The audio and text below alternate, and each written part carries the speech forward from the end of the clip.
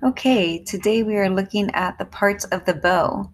The parts of the bow are simple and they go along with the shape that you see.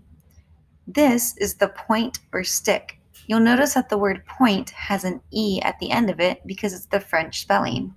Since these instruments come from Europe, you'll often see Italian, French, and sometimes German spellings for words that can be pronounced in English.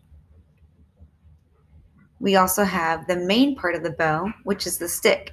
You'll notice that there's a slight curvature to the bow. You never want to tighten your bow where it's completely straight. You do want a slight bend in the bow because it's healthier for the bow hair and the bow stick. This part of the bow is the frog.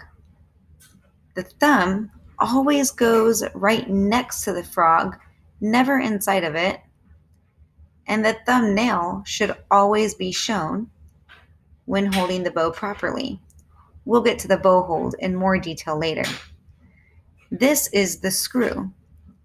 The screw controls the bow hair and the tension that you get.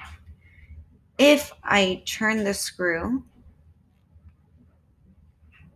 and I turn it where the bow hair has more tension, you'll notice that the stick becomes straight. Like I said, that's not what you want.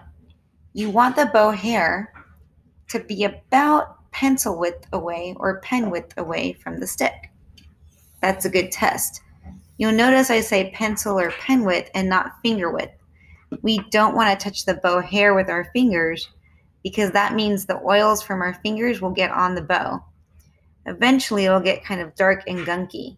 Well, it's normal if I'm holding the bow down here, but it's not normal up here, and it'll stop your sound when you put your bow on your instrument. If I continue turning my screw, the bow hair gets released by the frog, and you can see that it gets loose.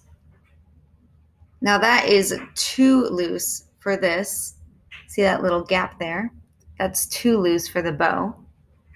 So I'm going to tighten it again just enough where the individual bow hairs aren't hanging down and my stick and my bow hair are pretty close together. Not all the way, but pretty close. Go ahead and memorize the parts of the bow and then try not to look at the worksheet to fill in your homework. If you need to look, it's totally fine. You're still memorizing this. If you have any questions, let me know.